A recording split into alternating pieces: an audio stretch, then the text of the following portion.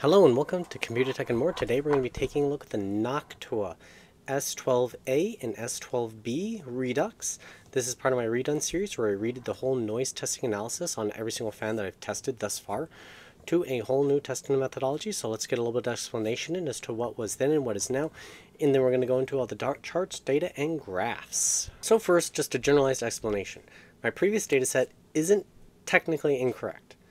The main thing is that it didn't end up testing exactly what I wanted to test. So the long story short is the microphone was placed really close to the tip of the fan blades, and I ended up getting interference between the microphone and the fan blades themselves, i.e. I was getting resonant frequencies.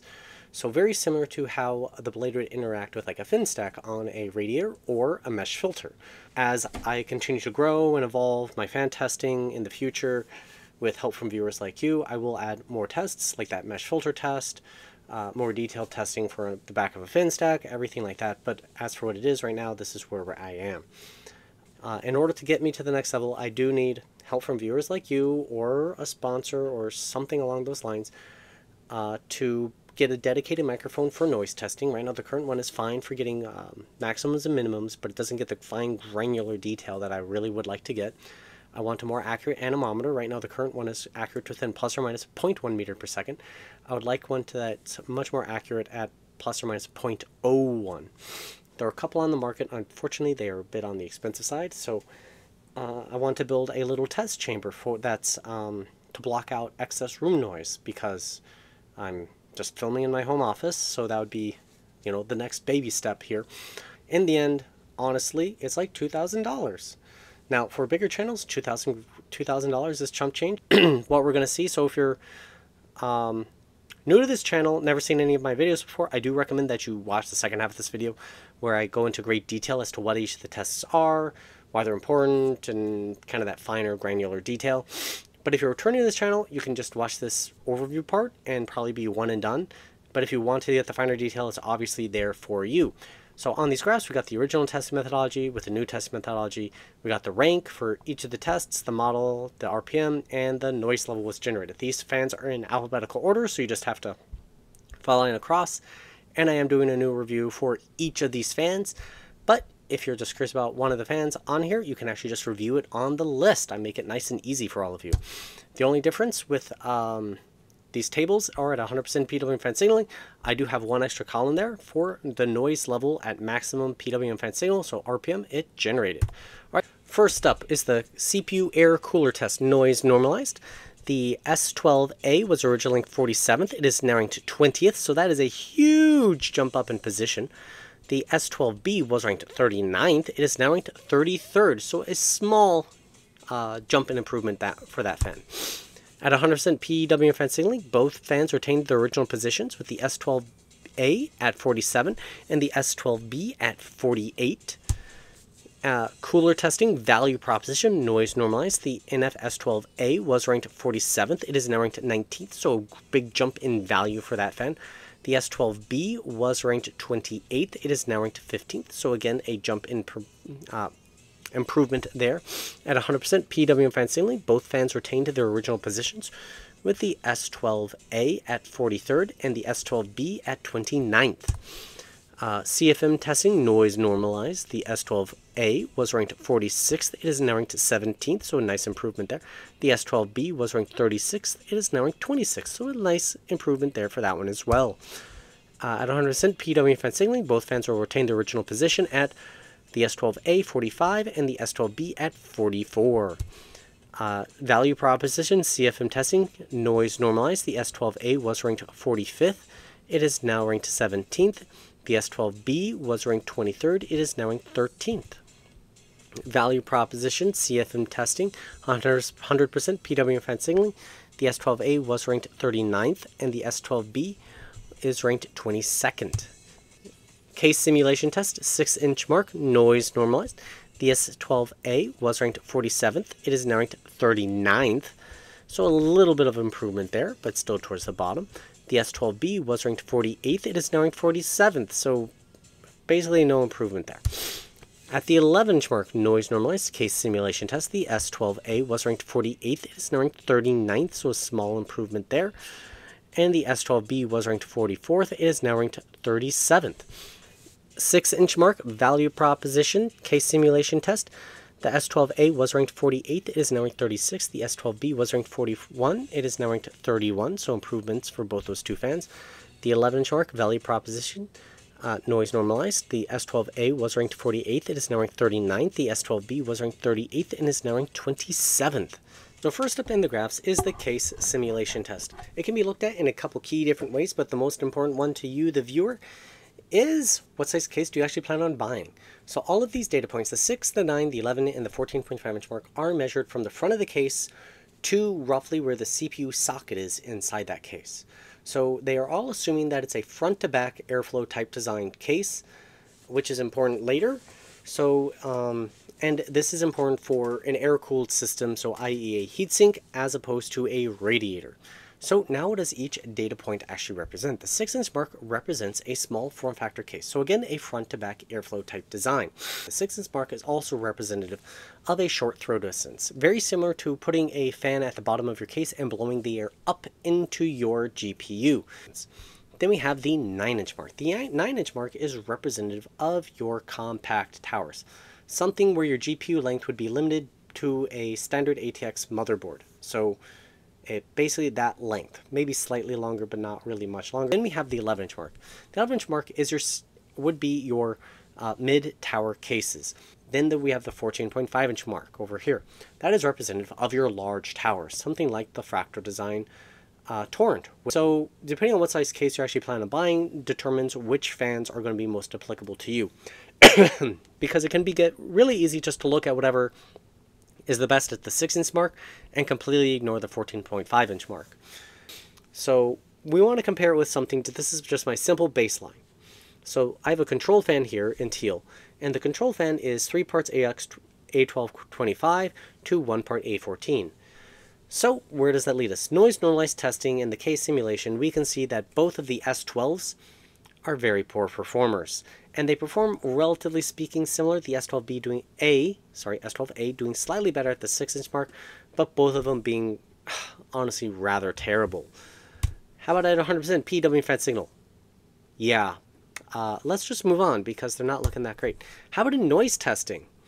So the bottom end of what I consider a good fan is this yellow line, and this is the Wonder Snail. So the Wonder Snail is what I consider the bottom end of the good fans, and it's pretty clear that the S12s are a far cry from a good performing fan. How about at 100%? Yeah, they're not even, I mean, they're on the graph, but they're at the bottom of the graph. In terms of noise level, and we can see that the S12B is slightly better than the S12A. The S12A is more expensive than the S12B. So if you're going to use it as a case airflow fan, I guess the B is better.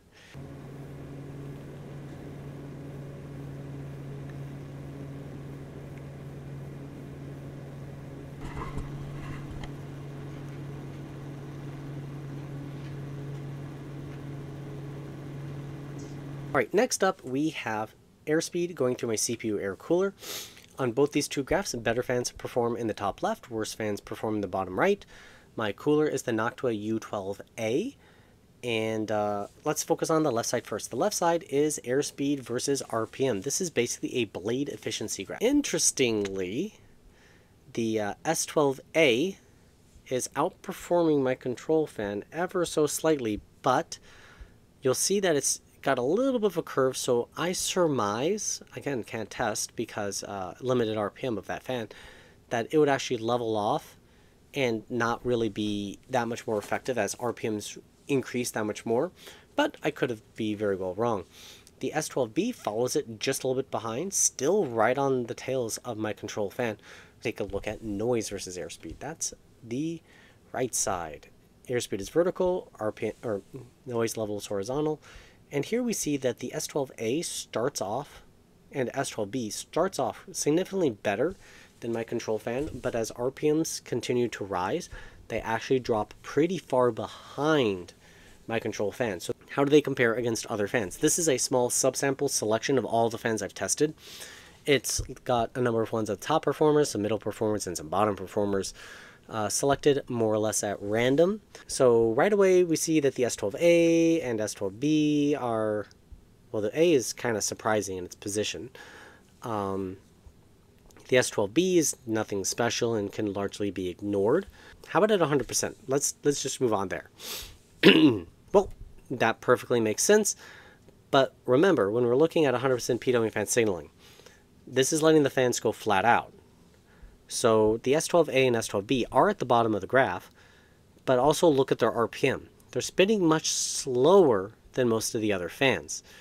And then we have cooler performance, airspeed versus decibel rating, and like, you know, well, just here they are. They just kind of flat line out, not very efficiently, while other ones tend to climb a bit steeper and better. These fans clearly just don't have the pressure application to handle it, so they get significantly noisier without giving you that much more performance. Next, we have CFM testing. CFM testing is a personal least favorite of mine. Just note that this by itself does not indicate how good a fan is for case airflow. So that leads us to this graph. And we can see that the S12s are outperforming my control fan, but once we take a look at their noise values, we see a very different result where they start off a little bit better and then they get significantly noisier as RPM improves or increases. Oh, how do they compare against every other, well, a lot of other fans I've tested? Well, the S12B is sitting pretty low on the graph. Mind, it's not in a utterly terrible position with compared to other fans around it. And the S12A is actually pretty good compared to other fans. They're just nothing overall special. And at 100%, well, they aren't dead last. They are pretty darn close to it. So let's just move on. And moving on means going to CFM versus decibel rating. And they're kind of towards the bottom. Again, no real surprise. We kind of predicted that. They're just nothing special. So let's move on. Next up is value prop. So the S12A is $22 at time of writing, and the S12B is $15. And these are more or less standard retail pricing that I could find off of Amazon. Note, as prices change, the value proposition of these fans do change. So that leads us to, who is this data set actually for? Well, if you're trying to pinch every penny out of your build, you're going to want to pay special attention to the value proposition because it's going to be how you get the best bang for your buck for your system.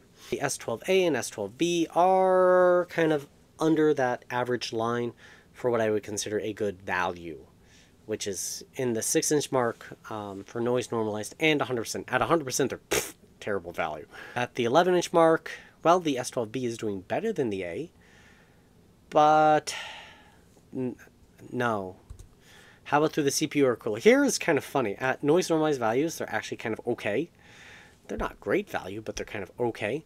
So if you're looking at a very low wattage CPU and one of your case fans dies and you have one of these and you strap it to your cooler, note that you're probably doing just fine. And CFM testing, here they actually did pretty well, especially noise normalized. They're a bit above average, but not by a lot. So they're kind of that okay category. So if you want to make your own at-home wind tunnel, they'd be a pretty good choice, actually. So where does that leave me with this review overall? Well, in this day and age, no, I wouldn't recommend these fans. I'm sorry. If you have them lying around, there's no reason for you not to use them. Like, there's no sense wasting money and buying more fans if you already have perfectly good ones, unless you want to, like, sell them on eBay or whatever. Or give them to friends, family, whatever. You're building them a system. You won't be like screwing them over giving them these fans. But if you're building a brand new system, there's no reason to buy these. Alright, so then at the end of every video, I do like to show off the raw data that I generated. So this data does belong to me. However, you have permission to use it for your own particular use. By that, I mean if you're going to put it into your own Excel table to then make your own graphs and charts so that you have the data so you can directly compare fans in the future, you are more than welcome to do so. However, if you want to use this data in a video, publication, written, or journal, I do ask that you reference me and my channel. And well, I am an aerospace engineer, so I do love this stuff. And I tended to record data all along to begin with because I wanted to test stuff. and I was very unhappy with how other reviewers were testing fans. So if you like what I'm doing, I would ask that you hit that subscribe button if you want to see things improve in the videos. I'm looking for constructive criticism here. How can I improve it? How can I improve the flow? What kind of things would you like to see done? What don't you like? What do you like? Constructive criticism.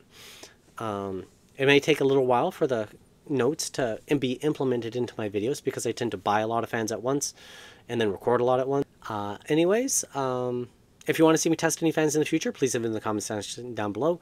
Please subscribe, hit that like button, and think about joining me on Patreon. It will actually go a long way to improving everything I can do with this fan testing. Anyways, have a great day, and I hope to see you next time here on Computer Tech and More.